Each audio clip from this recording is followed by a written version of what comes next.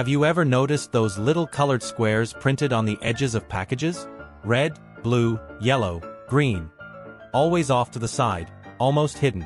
A lot of people think they're some kind of secret code, or maybe they show whether a product is healthy, or even that they're tracking sensors. Sounds wild, right? But the truth is much simpler, and a lot geekier. These are called color control patches, and they're used in the printing industry to make sure all the colors are printed accurately. They help printing machines align the color tones correctly.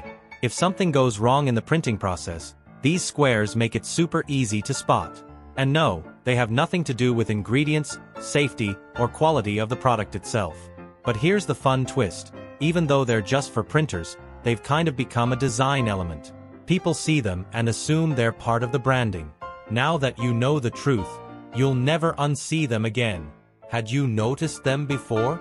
Drop a comment and share this with someone who thought it was a secret industry code.